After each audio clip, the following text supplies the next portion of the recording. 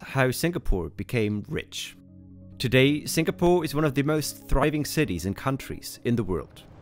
The little island nation at the southern tip of the Asian mainland boasts a population of 5.6 million people, which have the second highest GDP per capita out of any country in the world.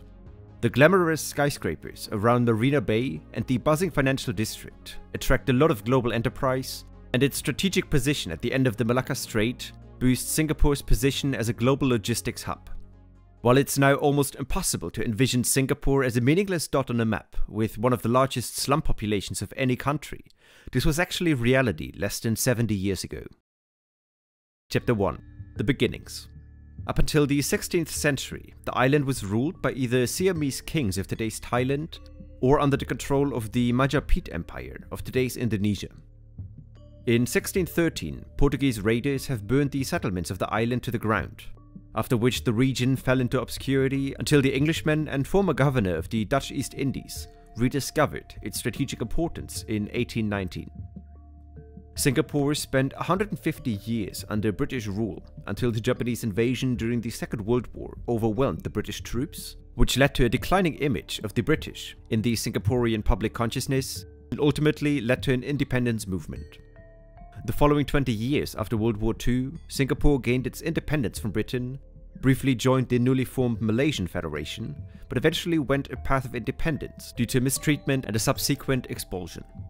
The rather involuntary independence of Singapore was off to a rough start, with race riots and strikes plaguing the then third world country.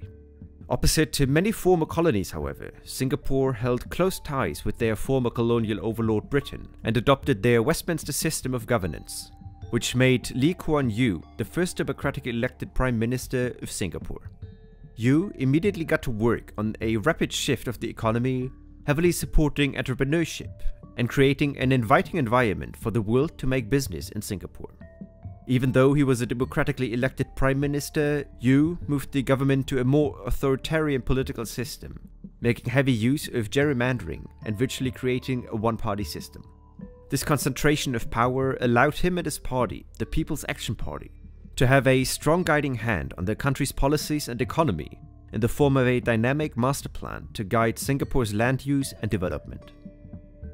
At this point in time, Singapore's industry still mainly focused on manufacturing of things like tin and rubber, but by outpacing its neighbors in terms of economic growth and raising the standard of living, Singaporean labor started to be too expensive and uncompetitive. This called for another shift of the economy, which was taken on with high levels of foresight and stability in mind. Chapter 2. The Rise. It was around this time in the 1980s where Singapore made just the right decision.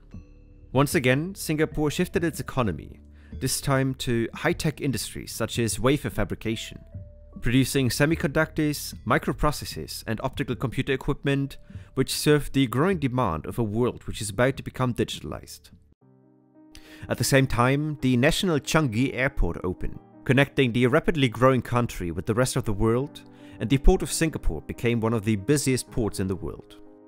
This harbour allowed Singapore to take the role as an extremely profitable oil refining nation, even though the island itself is almost completely starved of natural resources. Virtually any tanker and container ship which traverses from the Indian Ocean to the Pacific sails through the Strait of Malacca, and Singapore just so happened to be almost perfectly in the middle between the oil-producing Middle East and the oil-consuming China, Japan and South Korea, which made the port of Singapore the go-to station for refueling, resupplying and reshuffling cargo. Chapter 3. Singapore Today. Fast forward to the 20th century, and Singapore is on top of almost any international ranking for wealth, education, development and the ease of doing business. Low income and corporate tax rates and many possibilities for tax deductions, combined with a very stable and corruption-free political landscape, invite many foreign enterprises to set up operations, which accelerates Singapore's position as a financial and logistic hub on the world stage. As a result of this, Singapore stands as a gateway to conduct business in Asia for many international businesses. The importance of political stability can be seen in the example of Hong Kong, who enjoyed a similar powerful position as Singapore. Increasing tensions with China, however, make foreign investors lose confidence in Hong Kong, which severely hurts its future development. Many Singaporeans study at renowned international institutions, which is actually sponsored by the government. The only condition for people participating in the program, however, is that they subsequently return to Singapore and take on a job in the public sector. Being a civil servant is one of the highest viewed professions in the small country and promises a very competitive salary.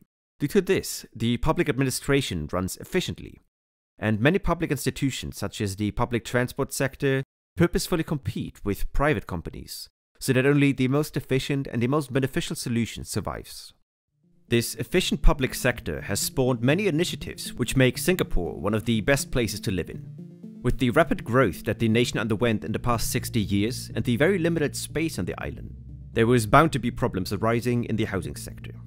To tackle the ever-growing housing demand, which started in the 1960s, with heaps of immigrants coming in from China, India and Malaysia, the government put a lot of focus on providing affordable housing. The Home Ownership for the People scheme has constructed hundreds of thousands of affordable high-rise buildings across the whole island and subsidizes the lease of these units to all people on the social ladder. Homeowners are not allowed to resell their property within the first 5 years to discourage prices from being driven up, and the governmentally subsidized housing today results in over 90% home ownership in Singapore. Further schemes demand that every housing block must house a minimum quota of the 3 main ethnicities which call Singapore home, which ensures the prevention of racial enclaves, which promotes diversity and intercultural exchange. All in all, Singapore is a prime example of how society can make the leap from being a developing nation to a highly developed nation in just one generation. It shows that governmental policies, with foresight and dynamic adaptations to the world's needs, can rapidly improve the life of its people, and the leveraging of your geographical position by heavily engaging in the world trade can lead to a successful country, despite the lack of natural resources and the turmoil that the country started off with. Thanks for watching, subscribe and leave a comment if you enjoyed it and want to see more like it. Cheers.